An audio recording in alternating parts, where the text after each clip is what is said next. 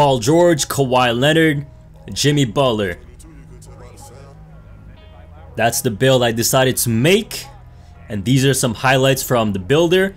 And I'm also going to be putting some highlights from my career, which is on Hall of Fame, so you guys could check it out. But this is the way I decided to make the build. Obviously, there's many different ways to make them. You have your own preference. It's going to be your player at the end of the day. But I felt like this build would be a lot of fun. I'm going to explain how and why I made this build. So these are some highlights from my career. Hall of Fame. Snagging some rebounds. I could do pretty much everything. I know a lot of people say that, but I feel like my player could really do that.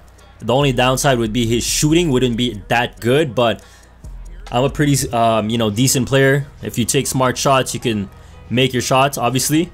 Look at that wingspan, getting them steals, snagging everything. I don't even have interceptor badge or pickpocket or any of those.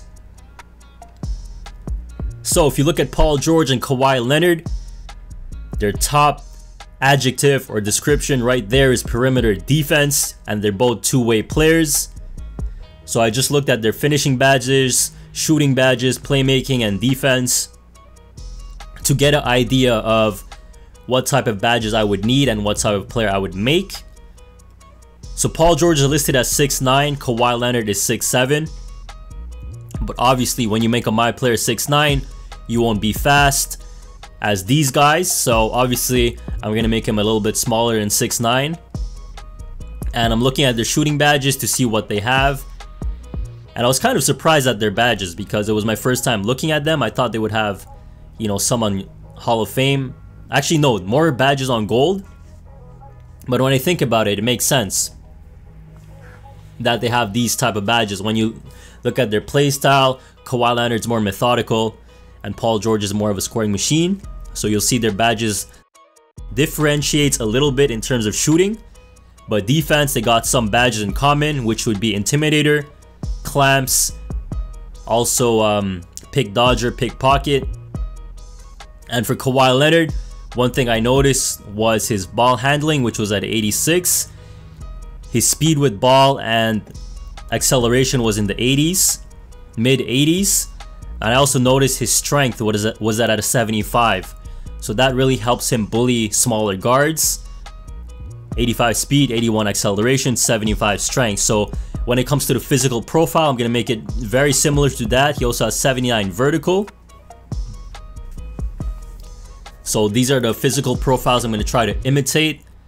Paul George has a little bit more shooting badges because he's a little bit more of a scorer. So like I said, you can't exactly replicate these players on a my player pie chart because 2K won't allow you to do that, to make players that are super tall, that can play defense, shoot, and handle the ball, because they just won't allow you to do that. So you got to pick what you want to focus on. And like I said, both these players have their main focus on defense, so that's what I'm going to focus on as well. And for Paul George, his shooting is in the 79-81, so that's more reasonable than Kawhi Leonard, where he has high shooting and high defense and high ball handle. You can't obviously do that. And for Paul George, his speed is 79, acceleration 79 as well, strength is 65.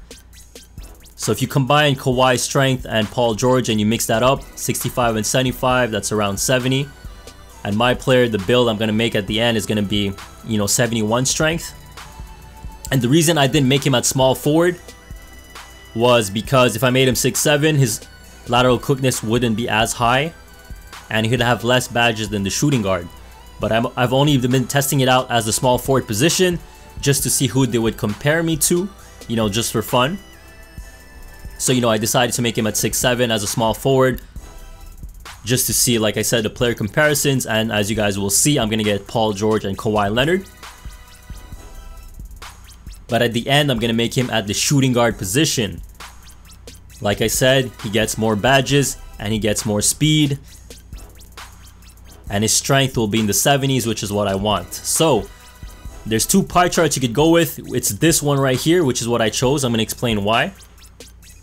So after doing all my adjustments, I'm going to have speed in the 80s, which is what Kawhi Leonard has, and 71 strength, which is what Paul George and Kawhi Leonard has. And his vertical is also going to be in the 80s, which is what Kawhi and Paul George also has. Because if you go to shooting and defense pie charts, you can't max out his wingspan, which is what I wanted. Because if you max out his wingspan with that pie chart, your ball handle will go below 70. And you're not going to be as fast. Your speed is going to be like 78, 77.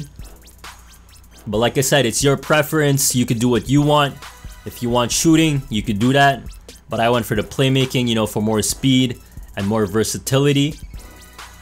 And I went with 7 finishing badges.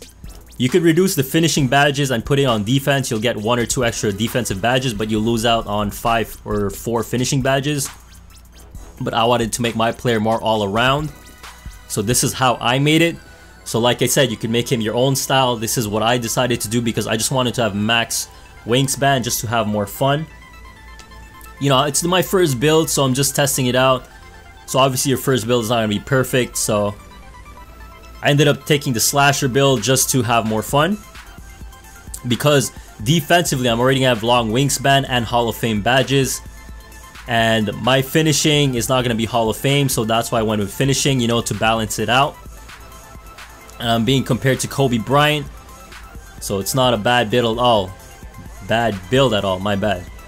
So at small forward, I was being compared to Jimmy, Paul George, Kawhi, and at shooting guard, it's Kobe. So, you know, I decided to go with it. And like I said, it's my first build. I'm snagging rebounds. I'm playing great defense. The wingspan really helps out a lot, tremendously. The 71 strength comes into play a lot. I'm bullying smaller guards. It's easy to blow by them because you get that blow by animation. As you can see right here on D'Angelo Russell, I just push him to the side. So in my career on Hall of Fame, I barely have any badges and I'm killing it. Like, I'm averaging 35 points a game and I've only played 12 games so far, and my minutes are still restricted because my defense is really good. You know, getting a lot of steals, getting a lot of opportunities on the break, getting a lot of slashing opportunities. And then the wingspan really helps out a lot on defense, like I said, and I don't even have an interceptor or pickpocket badge, and I'm getting a lot of steals. And if you're open for your shots, you're going to be able to knock it down, because right now, it maxes out at 62. But if you get boost, it's going to be a 67. And if you get to 95 and above, you're going to get +1 to all attributes, so you could get 70, 71, 3. And then if you add on gold catch and shoot, gold corner specialist, you know, on gold hot zone hunter, you know, your 3 can go from a 70 to an 80. So if you take smart open shots and you know your release, you can make open shots. Because with this build, I'm more focused on defense because obviously that's what Kawhi and Paul George are known for. So this is mainly a defensive and slashing build. And when I get open shots, I'll be able to knock them down. And with the huge wingspan, I could do a little bit of everything. Snag rebounds, blow by people. Because my rebounding is at an 87 right now, and with that wingspan and vertical, it's going to help a lot. That 71 strength is going to come into useful hands. And like I said, this is my first build, so I'm going to be testing it out. You know, I'm almost a 90 overall right now. I'm really having so much fun. And I haven't played a lot of Park yet, mainly because I don't have many friends on the PS4 that play Park. So if you want to ball up on Park and you're good, or if you got IQ, you know, we could team up and, you know, play 3v3 or, you know, Pro-Am or things like that. Because last year on 2K19, I played, you know, at randoms most of the time. It wasn't that fun because most of them didn't know what they were doing. So if you want to ball up on Park, just hit up the comment section, and when I can, I'll play. Because during the weekdays, I'm working like 60 hours, so I can't really play on the weekdays unless I take days off. I'm mostly here on the weekend. So that's why I haven't been posting a lot. So hopefully you enjoyed the video. Glad you guys enjoyed my last video as well, the Tim Duncan, Kevin Garnett. Lots of positive vibes, so hopefully this one, you know, will get a lot of vibes as well. Drop a like and comment, and I'll see you guys in the next one.